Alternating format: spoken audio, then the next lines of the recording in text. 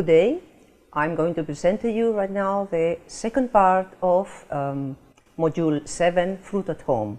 This second part is devoted to studying color development. So we will try to learn to see and interpret the nature and sensing of fruit color.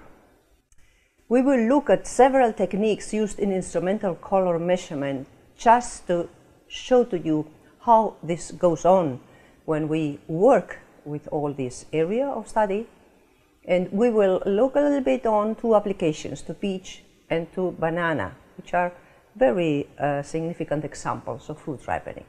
Color and the color development is the most obvious sign of ripeness of fruits. Pigments are green, red and yellow, and blue. We have already talked about this, and also recall what is presented in Module 3. The physical reality for color is the optical refractance spectrum. We will see a little bit on it. Our perception of color is much less specific than what we can measure with our instrumentation, and it evolved very early in our ancestral lines.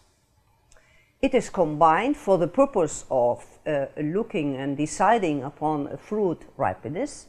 It is combined with a very high knowledge regarding fruits. This knowledge relates to species, varieties or cultivars, and the development of ripeness in time and according to temperature. We also know that what our eyes tell us about this ripeness stage of fruits is related to other quality attributes in which we are very interested. How we sense color? Very fast. There is a science that is called colorimetry, and it is the physics of color measurement and its relations to human visual color appreciation, which was from very many years ago a very interesting point to discern for humans. And there we have the three stimular parameters that constitute the most simple way to analyze, explain, and compose instrumental color. The objective measurement of color is established in standard color coordinates. These coordinates were established by the Commission Internationale d'Éclairage. They are called XYZ in 1931. These coordinates are derived, as you see here, very fast. You can address that in some of the complementing documents that you have. They are based on the values of the reflectance or reflection energy in every one of these lambda that you see here. Lambda is the wavelength. So with these values, we compose X, Y, and Z. In 1976, these coordinates were transformed to establish the LAB coordinates. They derive by a nonlinear transformation of X, Y, and Z. These coordinates, which are, as you see, three numbers, describe all colors that the human eye is able to perceive in any solid or liquid body, and they are presented to you in this map here. The L relates to the luminescence, and it is the position on this radius of this circle, whereas A and B are the coordinates established in the position of this circle.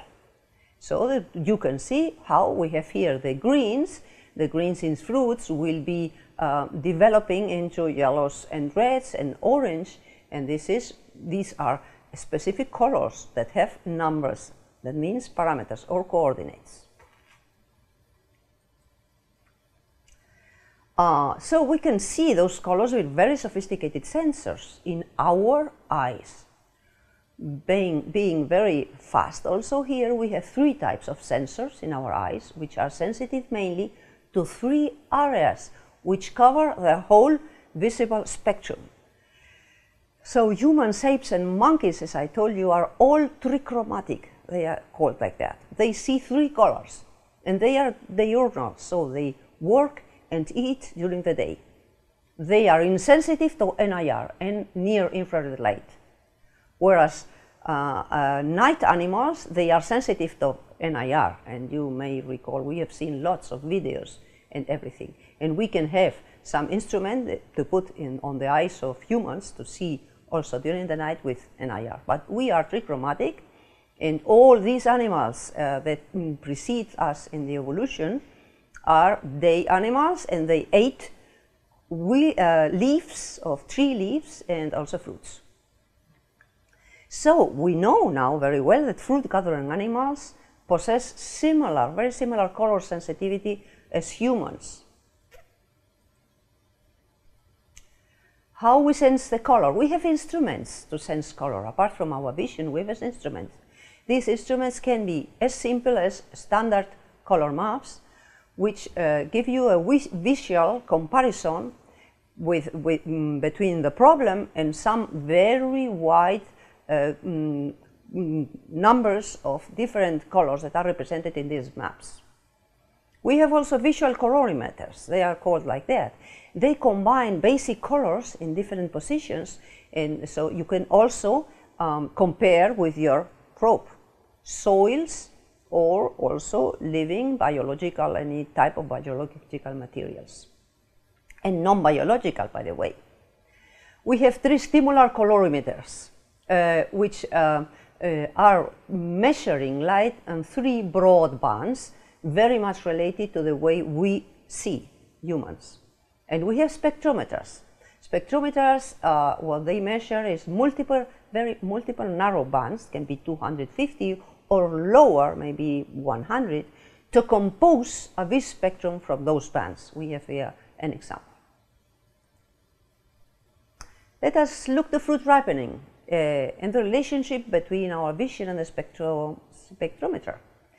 So we have here a set of 7 bananas, some samples of bananas that, as you see very well, you should look at them with care. They grow from very green to very yellow. And in some stage here, around this process of ripening of the banana, we are interested maybe in one of those. So I would like between this one and this one. Okay.